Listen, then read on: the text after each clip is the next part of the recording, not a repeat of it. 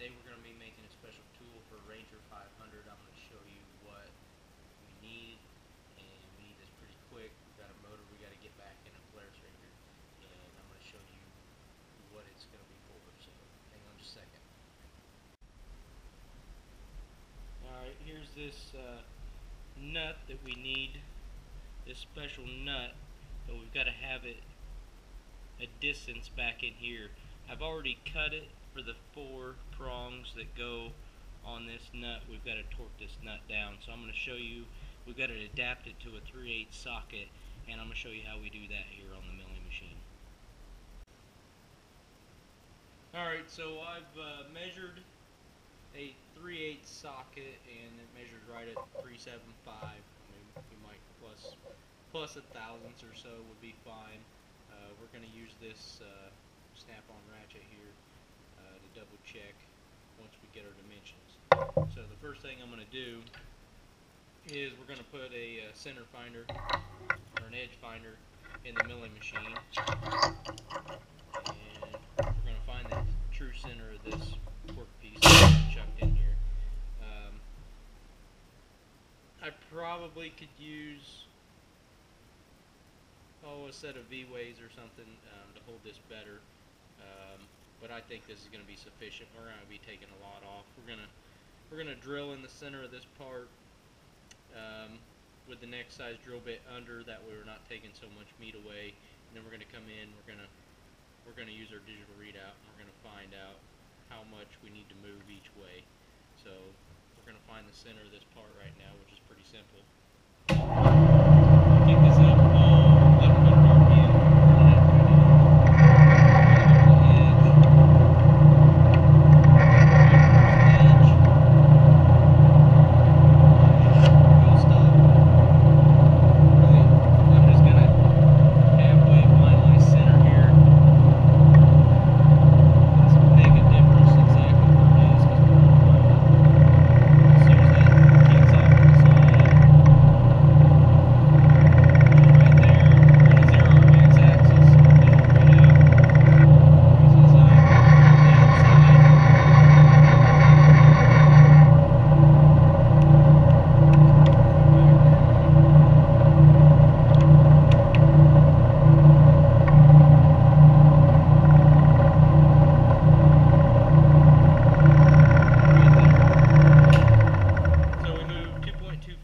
Exact.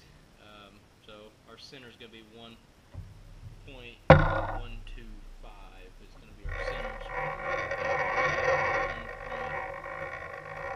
1.125, which is right there. We're going to lock down our x-axis, and then we're going to do the same thing on our y-axis.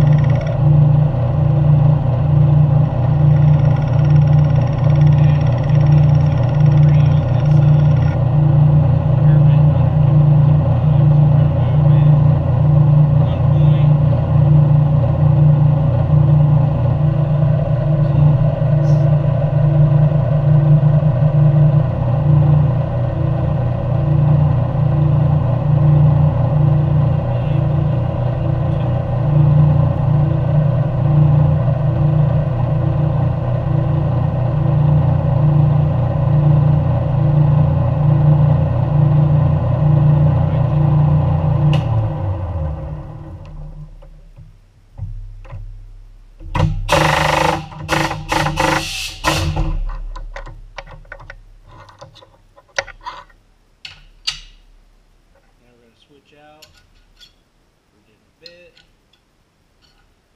center drill it, see if this talks. I could use my chuck chuck, but I think this is going to be sufficient enough here.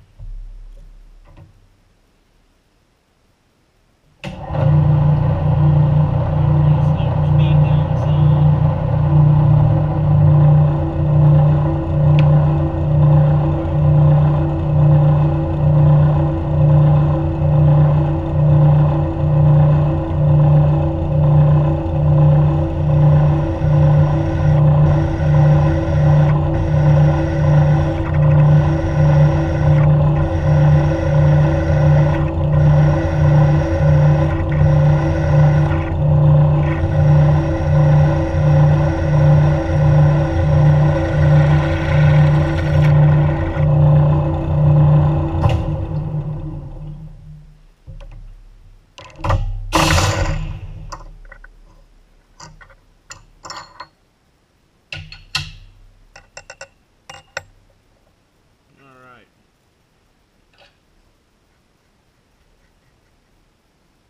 Now we're going to calculate out how far we need to move. We're going to put an 1/8 inch end mill in here.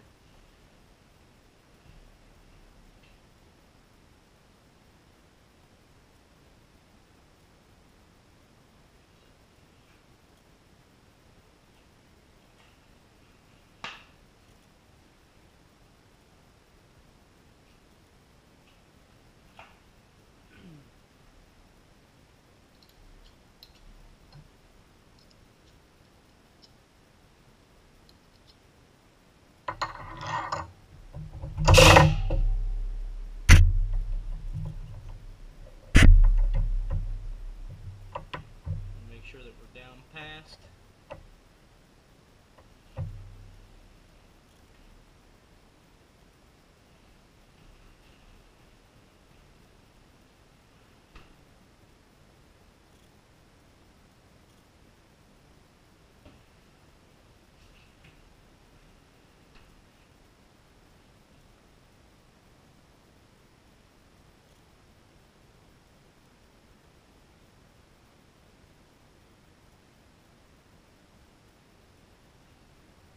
Alright, so we're going to zero our digital readout. We're going to take 0.375, divide that by 2, equals 0.1875. So we're going to move that much in each direction is what we're going to do. But we have to account for our 1/8 inch end mill also, so we're going to have to calculate that into it.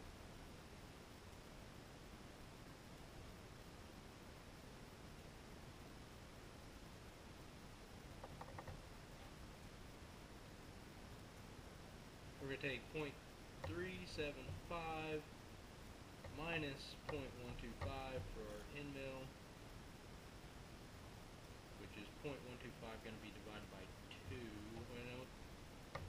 We're going to take 0.375 minus 0.125 for our end mill width, which is 1/4 inch.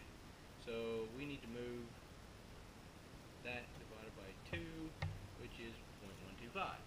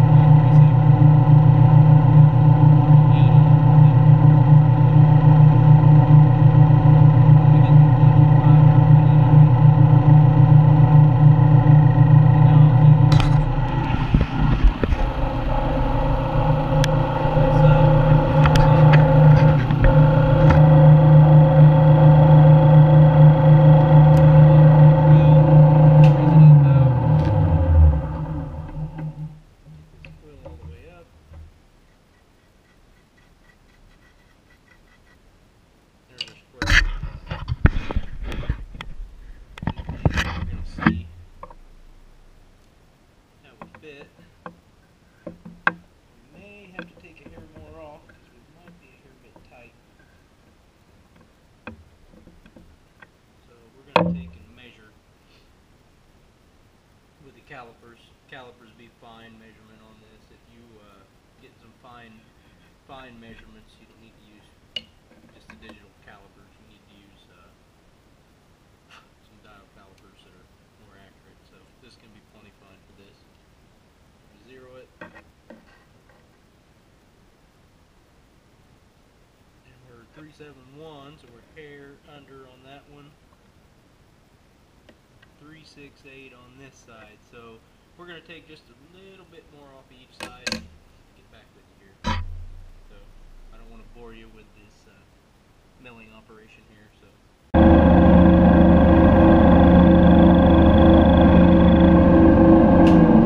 Alright, went around another full circle. I took 2/1000 off each side. So let's see where we're at now. Our calipers back on.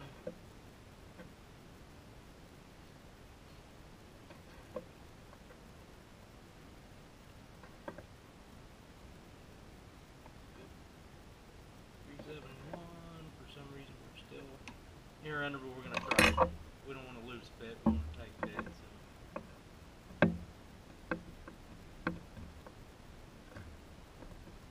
And we're still here a bit tight, so we're going to take, actually we're going to go and we're going to,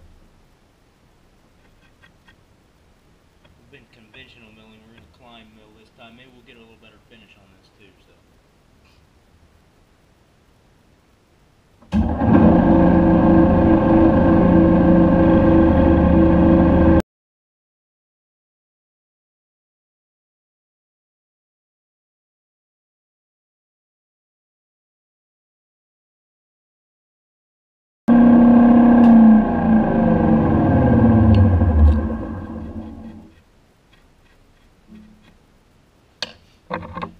Alright, we're going to check our finish again.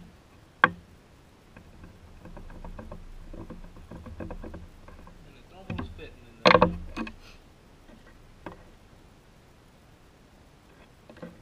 380 that way. That climb milling definitely made us bigger. I'm wondering if we're touching in the corners. That's the reason is.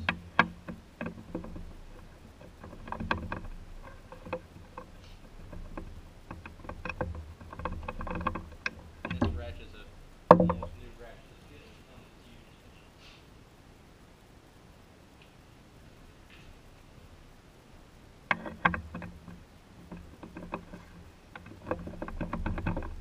That one goes in there. So we're right, just going to take a hair bit more.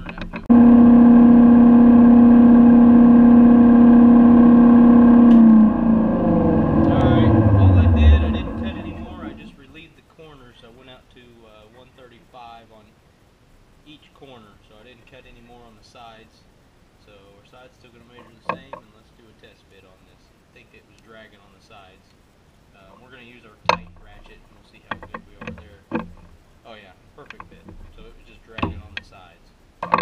So we're going to take this out of here, and we're going to go over and we're going to test fit it on our engine. We needed to get a torque on that, and you can see here what we had to do, mill our other end off. I didn't have the GoPro set up or anything, but we just took and made this piece, put a piece of pipe on it, made another piece for the end cap, and then that's what we just cut. So let's go over and we'll see how good a fit we got.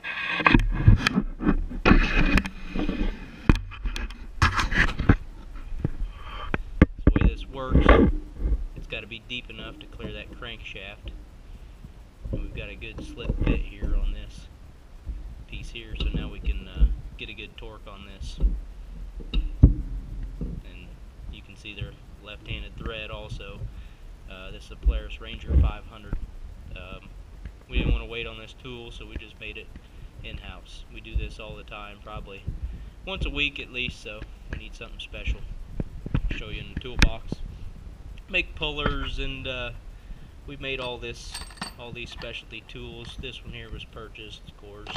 All the black ones here were purchased, but We made a bunch of stuff. Got a whole drawer full here. Specialty. Here's a custom Suzuki Vincent 700, I believe. There's a nut on the crankshaft, and it's got to be that deep. So, thanks for watching.